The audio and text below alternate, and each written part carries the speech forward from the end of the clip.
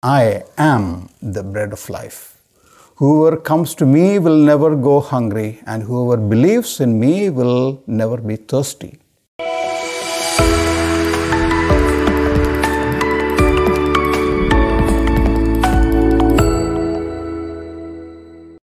Dear friends, once a young man was lost in a dense forest with no idea how to find his way back home.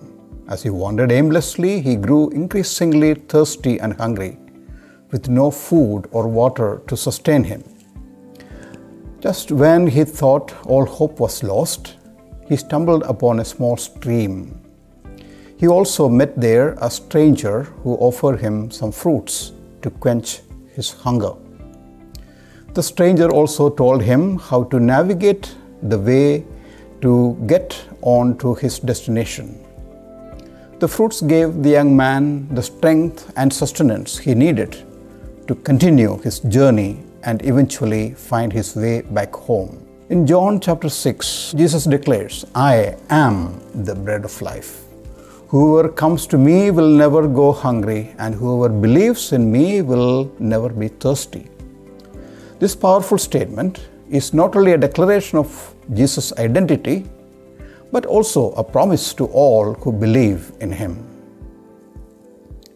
Bread is a primary food that provides sustenance and nourishment for our physical bodies. In the same way, Jesus, as the bread of life, provides sustenance and nourishment for our spiritual lives.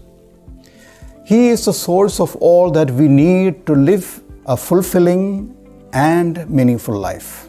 When we partake in the bread of life in a worthy manner and with full awareness, we are filled with a sense of purpose and direction. We are given the strength to face life's challenges and the wisdom to navigate its complexities. Through Jesus, we are given the gift of eternal life, a life that is abundant and full of happiness. The bread of life is a gift that is freely given to us by God.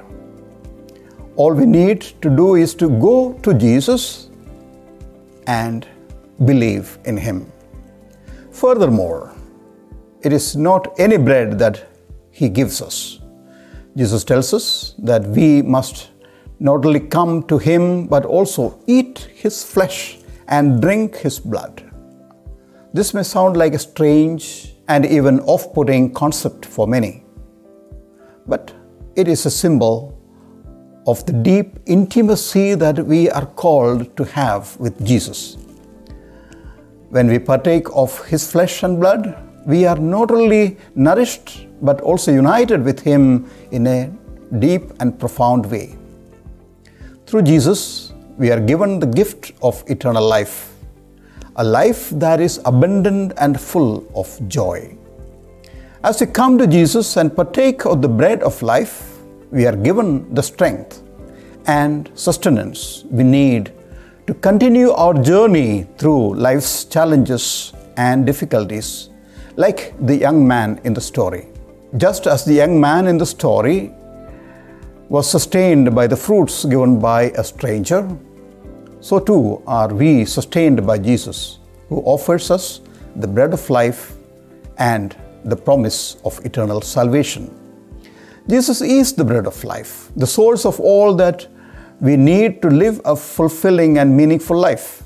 When we come to him with faith and trust, we are given the gift of eternal life, a life that is abundant and full of joy. When we come to Jesus and partake of the bread of life, we are filled with his love and grace. This bread gives us the sustenance we need to thrive spiritually even in the midst of difficult circumstances. As we allow Jesus to nourish us with his presence, we find that we are able to live with greater joy, peace, and purpose.